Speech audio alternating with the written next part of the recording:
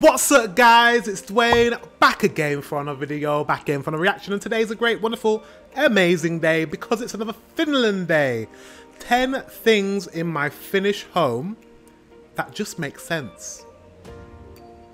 I want to know what's in her home. Without further ado, let's get into this reaction, let's go. Hey! Hello. Are you curious about Finnish homes? Well, in this video, I'm going to show you 10 things in my Finnish home that just make sense. Let me see. Make sure to watch until the end, and I'll be featuring one bonus item that, in my opinion, doesn't make any sense.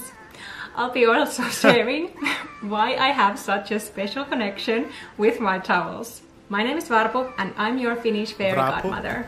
I help you get connected with the Finnish culture and language and all things relating to Finland. Remember to give this video a thumbs up and subscribe to my channel. I will. Let's go.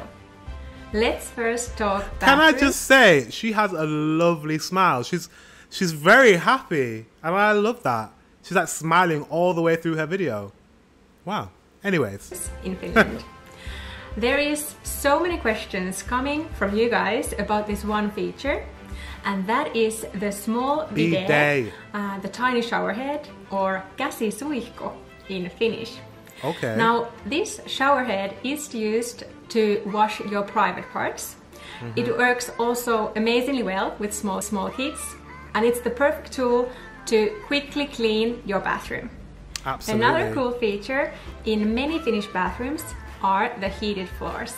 They are so comfortable. Before we move on to heated floors, bidets are amazing. I think there's kind of a little bit of a bit of trepidation, a little bit of kind of like, oh, I don't know if I want to spray water on my bum in Britain, in England, because I have a bidet where I live. I don't live in England at the moment, but I have a bidet just like they do in Finland, and they're great. In England, no households have those. None. There's no bum guns. There's none. And why? Why would you use paper? I read in the comment section in my other video, someone said, would you, if you got poo on your hand, sorry, if you had feces on your hand, would you clean it with a piece of paper? No. So why do you do that with your bum? Water is the best thing to clean it with. So it just makes sense. And now I just don't know if I could move back to England and have to deal with toilet paper and no bidet. So I'm going to have to move to Finland instead. Because it makes sense. Feature in many Finnish bathrooms are the heated floors. I love heated floors. They are so comfy after a shower. And in many apartments or houses, you can have the entire home with heated flooring, just like ours. Can I just say though, with heated flooring, do you not, doesn't it cost more in terms of like electricity and gas? Maybe not gas. Or maybe gas, yeah. Doesn't it cost more in energy bills because you're also heating your floor? Or do you just have the heated floor on and maybe not a radiator on to heat the house? Let me know, because my parents have a heated floor in their what's called a conservatory, which is like an extra room. Looks like a greenhouse. I don't know if you guys have those in Finland, but it's like an extra attachment to the house, and the floor is heated, but they never have it on because they say it basically skyrockets the electric bill, energy bill. Let me know in the comment section if it's cheap to have a heated floor, or it's reasonable to have a heated floor in Finland, or maybe it's so cold that it's like a necessity. Let me know in the comment section below. Now into my favorite room of the house, which is the kitchen. Here we come across the number 3, and this item is juustohöylä, the cheese slicer, and this just makes perfect sense when you are about to do a sandwich and you need to slice your cheese or your cucumber. Wow.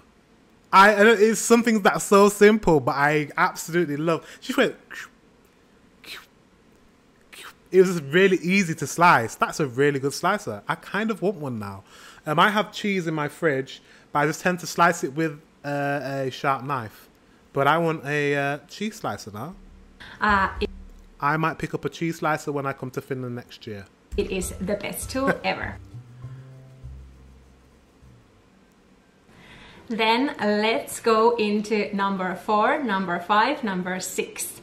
First, I want to talk about the infamous dish drying cabinet, astian kuivauskaappi. It is so convenient. You can use it for storage, you can use it for your dishes, and they don't take any of the counter top area.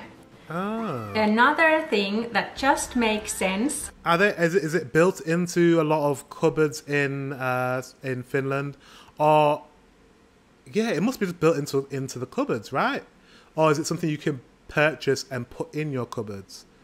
I think it's a good idea because our sink area, we have a drying rack by the sink, and it's like it takes up a bit of counter. We've got a lot of counter space, so yeah, I don't know. Let me know. For a Finnish person is the dish brush. I want to know, and please do let me know in the comments, do you use a dish brush or a dish sponge? Because when I have been a dish sponge living in the Europe, in many countries we are using a sponge. In Finland we are using a brush, and this makes sense in Finland in my opinion, because if you use a brush you don't get your hands wet when that much when you're doing a quick wash. The next item that... But we also use... It does make sense, I guess, because you're holding the handle, you're not really getting your hands wet, they're not getting all crinkly.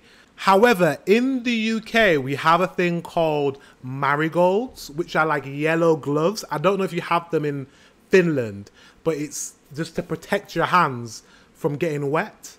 And they're just like yellow gloves that you put on, they're waterproof, and they stop your hands getting dirty, they stop your hands getting wet.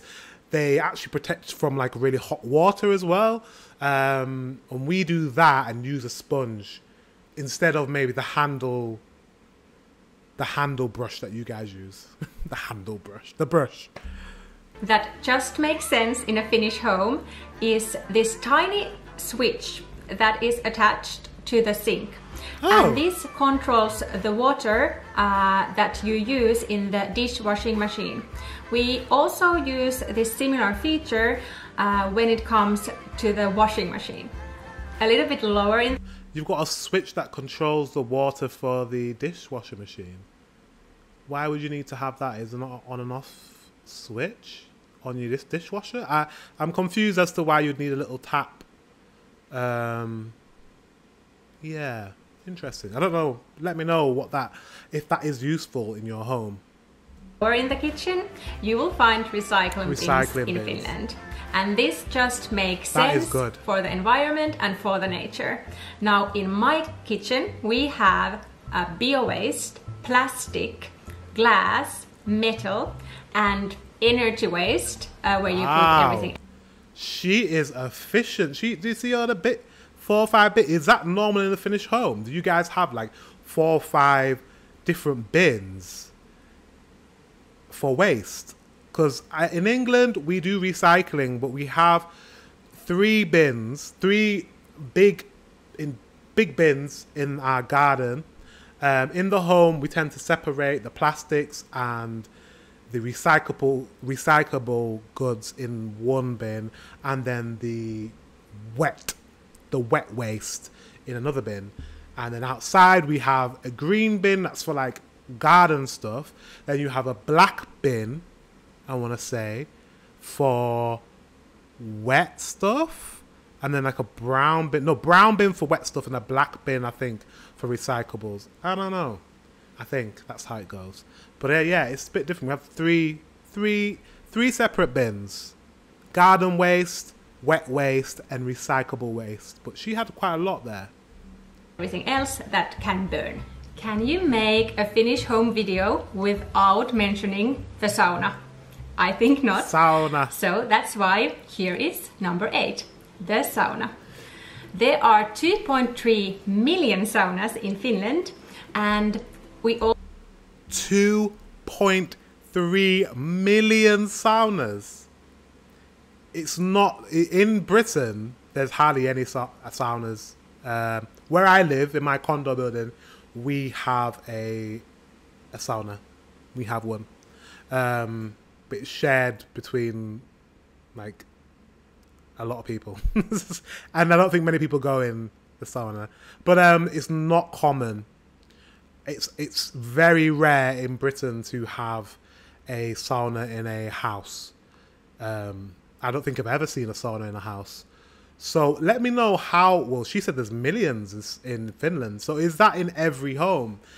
Comment below, everyone who's watching, comment below if you have a sauna in your apartment or house.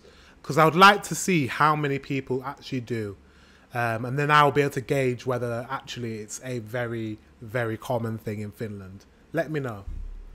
We all pretty much have them in our own homes, and if we don't have them at our own home, we have a communal sauna in most of the buildings, apartment buildings. The sauna also conveniently doubles as a space to dry your clothes. And those dryers aren't that popular in Finland, so we air dry our clothes. And the rack we use is called, take a deep breath, pyykinkuivausteline. Pyykinkuivausteline in Finnish. Pyykinkuivausteline. I tried. We have drying racks as well. In the beginning, I told you that I have a special connection with my towels. And why? Well, this is number 10. And the reason is that my before she gets to number 10, we sorry, you know, you just remember something. So we don't dry our clothes in a sauna because most houses in Britain don't have saunas. But what we do, or at least my family did, we had a cupboard called an airing cupboard. And it's called an airing cupboard because the boiler that heats all the water in the house lives in this cupboard. And in some houses, well, my house growing up as a child, there was space to hang clothing in the boiler room so that it could just air in the hot cupboard with the boiler, and you could dry your clothes. It's kind of a similar thing similar to putting your clothes in a sauna. We used to put some of our clothes in the airing cupboard. And why? Well, this is number 10. And the reason is that my grandmothers have taught me the style that I fold my towels, my pillowcases and my bed sheets. And every time I do them, it just reminds me of them and the past generations. Another reason why these are special to me are that they are passed down from my grandparents to me. So it is quite popular that when you're starting your own home, you get bed sheets and towels from, for example, your grandparents or parents. And some of the bed sheets that I have are from the 60s. Wow. Now, in my family, when a sheet breaks down, we don't actually throw it away, but we reuse the cloth. And we actually use this again and again when we are cleaning the house. Welcome to the bonus section. So, the one thing that doesn't make sense, in my opinion, in Finnish homes is the blinds. So, in Finland, the blinds are for privacy reasons and they don't block the light out of the room. So we still have to use blackout curtains. When I was living in France, I had like proper blinds outside the window, and they, at least in my apartment, blocked all light out of the room. Out of the room. Yeah, I mean, blinds are quite popular in Europe in general, I think. In England, a lot of people have blinds and curtains, and blinds don't really block out light. It is just for privacy, so people can't look into your room when you're doing something intimate. So yeah, everyone has curtains. It's quite normal. So I wouldn't say that's weird. Not for me anyways, but maybe for an American, maybe. Woo! There is the whole list. I would love to know in the comments what was the best item for you. I cannot wait to see you in the next video.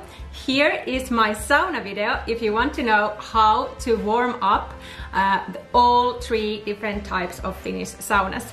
Hey hey, and see you next time. That's a really good video. I like her. What's her name? Her Finland. Make sure you subscribe to her after you subscribe to me. And yeah, like, I'm gonna watch that video at some point as well, because I want to learn about your saunas. Saunas is this really interesting concept that I did not know you had millions of them. Wow, you take it very seriously, but I guess in Finland it's so cold that you kind of need one, and it makes sense. And heated flooring, that makes sense in Finland as well if it's really cold and a lot of the in the winter time. So yeah, cool. Guys, thank you very much for watching. Until the next one, I'll see you soon.